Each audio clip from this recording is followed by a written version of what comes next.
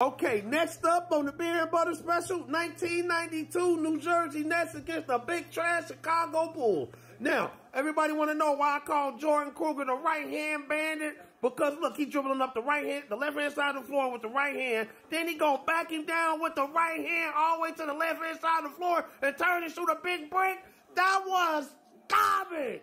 Somebody gonna explain this to me. Why is he dribbling up the left-hand side of the floor with the right hand? And then listen, when he started backing him down like this, he ain't got no bag. And turned and shot a brick. That's garbage. Somebody explain that to me. Get it right in the comments and let me know why he ain't got no left hand. What's that about?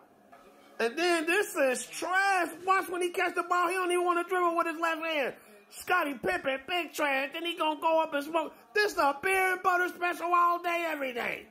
Now check this out on the Beer and Butter Special. We got Mookie, big trash Blaylock. He gonna throw it to Mills. He been smoking beer and butter all day. He can't catch no oop. Look at that.